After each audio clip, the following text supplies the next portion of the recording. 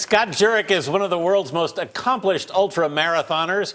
He's won many of the sport's most demanding races, including the Western States 100, 7 straight times. His latest quest was the Appalachian Trail, more than 2,000 miles through 14 states from Georgia to Maine. It takes most hikers who manage to complete the trek 5 to 7 months.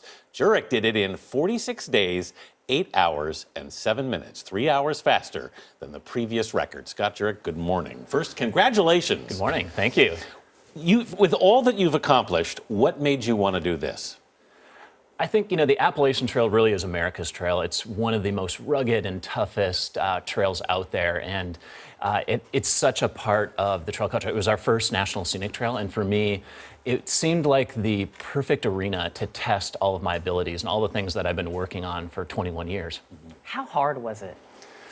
It was extremely hard. I mean, I knew it was going to be hard. I had studied, I had talked to people, but in the end, until you're right in the moment of like going over those rocks and roots and clambering over. Well, did you also have any vertigo? Because some of that terrain is really it's like straight uphill. It's straight up, and a lot of times you're dealing with the weather. It can be wet, so the rocks are slippery, and you never know. The heat, the cold. I had 50-mile-an-hour winds on the top of Mount Greylock in Massachusetts, and so you go through all these different environments, starting in the south in Georgia, going all the way to Maine, and it's just mind-boggling what the trail can throw at you. Never mind the physical challenge of this, which is hard enough, but talk to me about the mental challenge, because from what I've read, you even said, with all your experience, even you in the middle of this get exhausted and want to give up.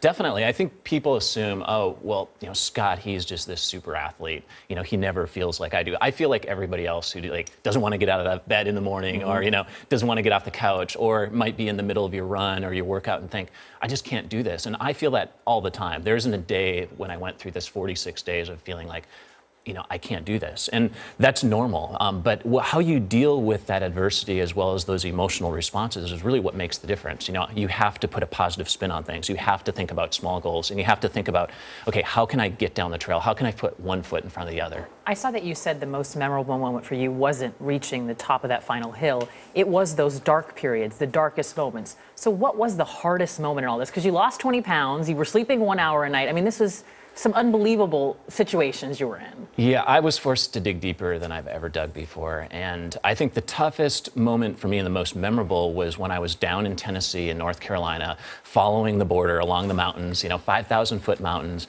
And coming down one of the mountains, I had severely torn my quad. I had a knee injury already in my right side, and then my left. So I basically have 2 legs. I'm trying to get down these hills, and you can't limp when you have 2 bad legs. And I thought to myself, there's just no way. And I've dealt with injuries before, but the pain was so severe, I thought, I'm going to have to end my trip. There's no way. And then the next 2 days, I just decided, okay, I'm going to walk and just power hike and see if I can get through it. So I did 37 miles one day, 39 miles the next day, and then finally, back to 50 miles a day. And it'll be something I always remember. And that's what I think. You dedicated this to your wife and to your mom.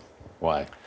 Well, my wife we've been dealing with some issues having children, and she went through a very tough miscarriage and emergency situation. And just seeing her go through those challenges really forced me to think about, how strong I am. And, if she can get through that, so can I. And I lost my mother to multiple sclerosis a few years ago, and seeing her battle that disease and losing all of her physical abilities over the course of, 30 years was something that every time I felt like I couldn't go on, every time I felt like there was no forward movement, I thought about both of those, my mom and my wife, and just how I can get through this, much like they got through things. It's a really inspirational story. Scott, thank you so much. Thank you. Thank you for having me.